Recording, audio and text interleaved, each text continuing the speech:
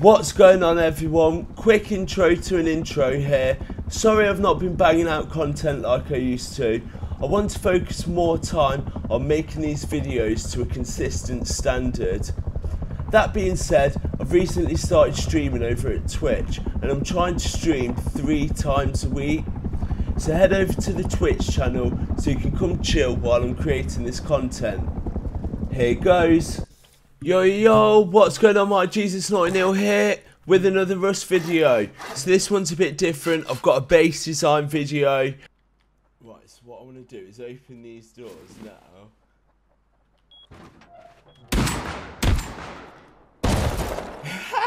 Yes, mate! It's a trap base, it's unraidable, it's a bunker, it's a starter base. You can use it literally on white day, and it's crazy. So, do you find yourself locked in your base on white day? There's people knocking on your door, they're hitting your walls with the pickaxes, voice chat, let's we're gonna raid you. And you know there's somebody out there because you can hear the footsteps, and you know the moment you open the door that there's going to be a dude with a full rubber hazmat with a double barrel shotgun pointed at your head, and you can hear them.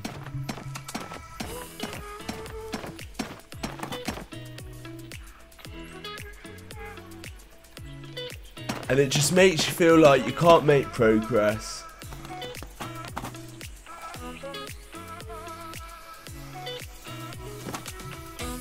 But don't give up. Wait, there's a solution.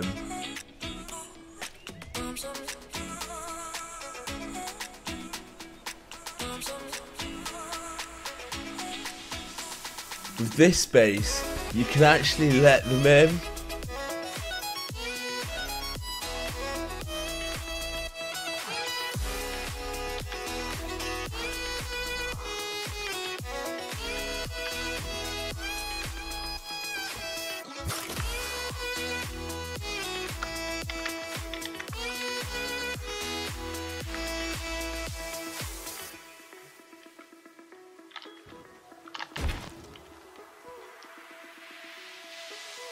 We're stuck!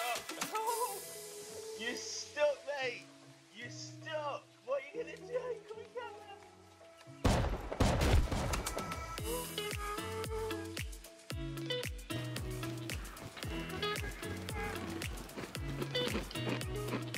on! Help, mate. Are you alright?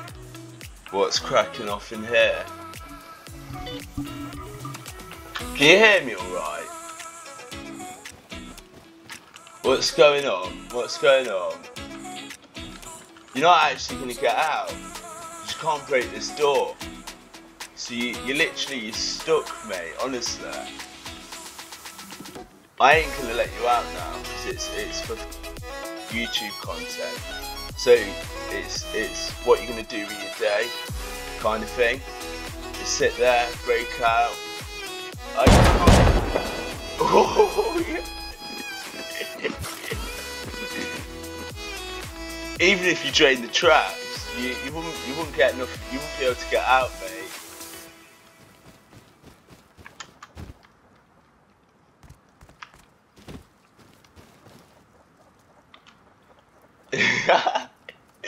How are you gonna spend your day? Because I'm gonna edit this into a nice little video, mate. A nice little video it is. So let's just work on building this base. It starts off 1 by 1, and this is why it is great for white day. 1 by 1.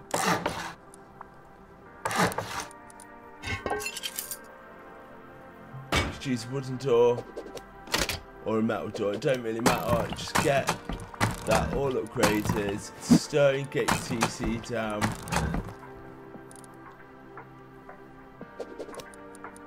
Now, if you get your TC and you put it right here against this line, there, right up to the line, straight.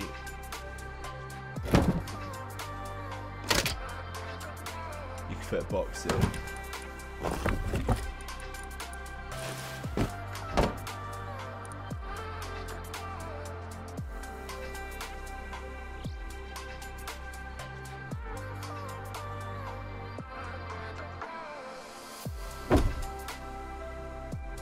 You just get it perfect and it will fit, and then if you jump onto the box you can put a bag down just there.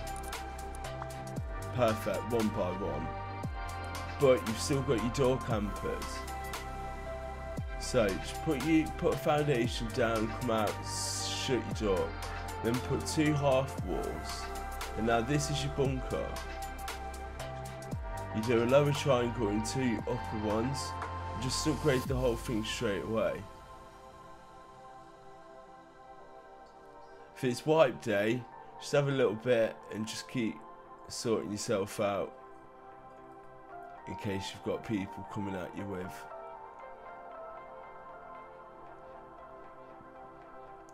To try and grub you, but yeah, so then put 3 half walls, or put 2. Come down and then put the wall, the ceiling.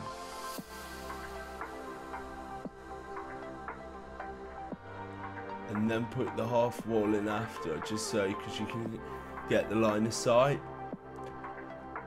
Now you want your door here facing inwards, just to make it awkward, so no one can see your door.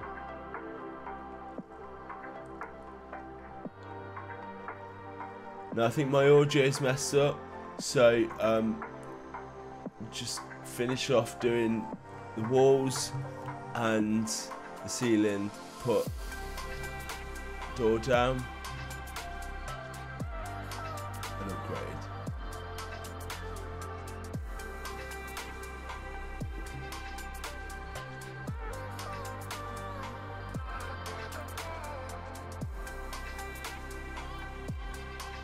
So for the bunker you put a little half wall, leave it thatch, and then put a wall on top of it, a full wall. Upgrade that and destroy the half wall. Upgrade from inside. So now your TC is got its own little core there, as you can see. So it's pretty safe. So now for an airlock, we're going to put an airlock. You have to come outside to put the thatch foundation down. So I put a door on the bottom and then half wall and a triangle floor. As you can see, now the next important thing is if you put a furnace here, you've got extra storage just up here on top of your TC core. So that's pretty cool. I like to put one sideways and then have one hanging over the top sometimes, or then sometimes I just have 2 facing forwards at the back. So I'll have one, so the one on the left will be pushed back, and I'll have another one, and then you've got space for your tier 1s and whatnot. Now for the trap, if you put 2 shotguns here, and this is why this base is unraidable, because if you think about it, on wipe day no one's really got explosives, or if they've got explosives then they're not going to get through this metal floor. It's 2 satchels, 4 for a metal door or 1 C4, so then, but no one's going to have that on wipe day. So realistically they're not going to be able to get through that wall. They could probably, like, got a wooden door, use flame arrows. So anyway, let's have a look. Let's raid it.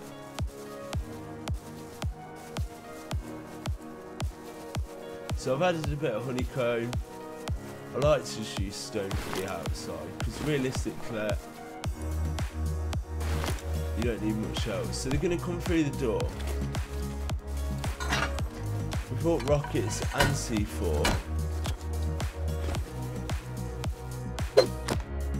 Because we know what the outcome is, but realistically,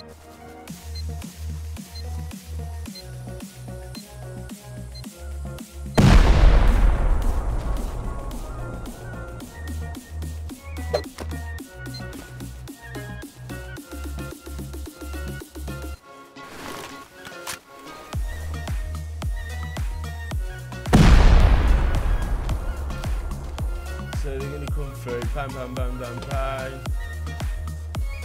and you're going to have to get a respawn and come back. So you're going to have to come through. Now it's 50-50 whether to go through each side. You might come through the back end thinking that's where the team is, those two squares. I mean, you could actually mix it up, switch it round.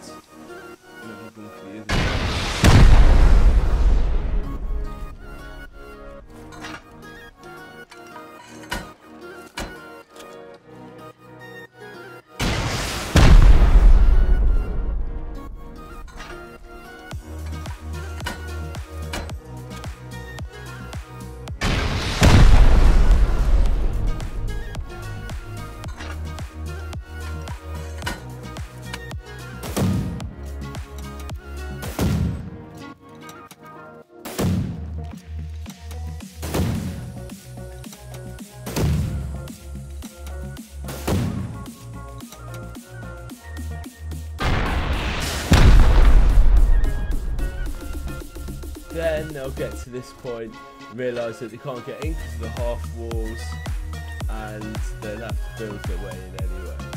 So then, once they've got in, they'll have to C4 go into that core anyway.